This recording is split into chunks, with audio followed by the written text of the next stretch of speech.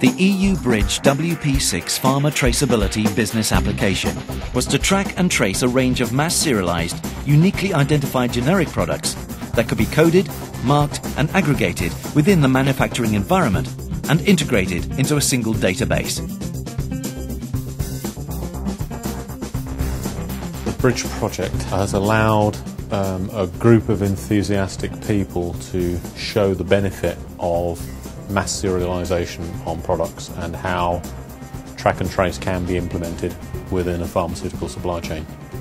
The true test was always going to be, could you do it in a mass market situation with high volume drugs that were commonplace drugs to be prescribed, where patient safety and security, where potentially reimbursement and other issues came into play, but that they could be simply authenticated at a number of places within the supply chain.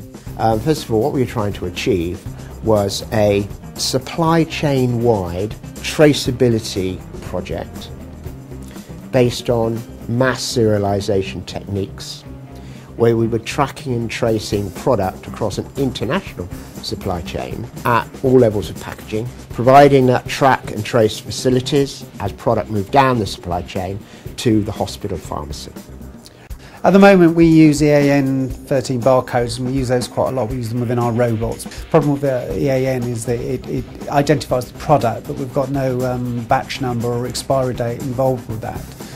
Our role, JJ Associates, within the Bridge project, was coordination of the work package itself, working with the other solution providers. That's VeriSign, that's GS1 UK, that's Domino, and that is Melia Solutions. We have learnt a considerable amount, not only in terms of how to handle coding at the manufacturing level. Throughout the project, the focus was on ensuring that it met the required standards. We worked with 9 different organisations to supply the various elements of the pilot, from product packing to delivery. We used 19 products packed at Athlone Laboratories in Ireland, who specialise in antibiotic products, and at Choapack in Holland, who are a specialist pharmaceutical contract packing company, who can code and mark from blister to pallet level. Product was packed, coded and aggregated at 3 packaging levels: carton or item level, case and pallet.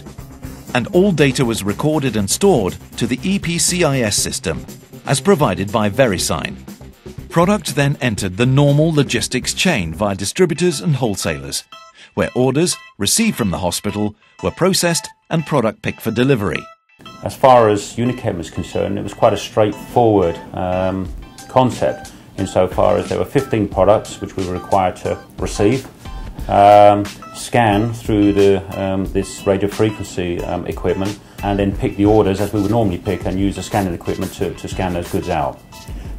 The carrier gives you the data, so that's where you start off there, and then you collect that data, but then you have to do something with that data, so you have to process it, manage it, and that's where the EPCIS started to come in, so the Electronic Product Code Information System. One of the issues that we have is that, certainly in the UK market, just because you sold it to one person doesn't necessarily mean that's where the product will come back from. The project, whilst it's got all the different aspects of the counterfeiting, etc., from a manufacturing standpoint, the challenge in this project was to make sure that we could actually incorporate the process into our manufacturing machines. The Bridge project for Choapack was sort of an extension of what we were always doing. We had to deal with it slightly differently, just because it was to do with like quarantine. Like, we do quarantine some stock, but we had to make sure, because this was live stock for them as well. And we've always known that if you address patient safety, you'll also achieve efficiency.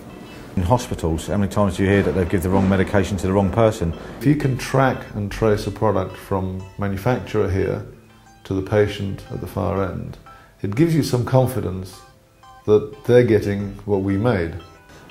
I imagine the next step is then to go on to the patient, so it's received by the pharmacy, and then it will get to the patient bedside and they can scan it and say, okay, this is in date, it's perfectly okay to use, and it'll be a lot safer for the patient.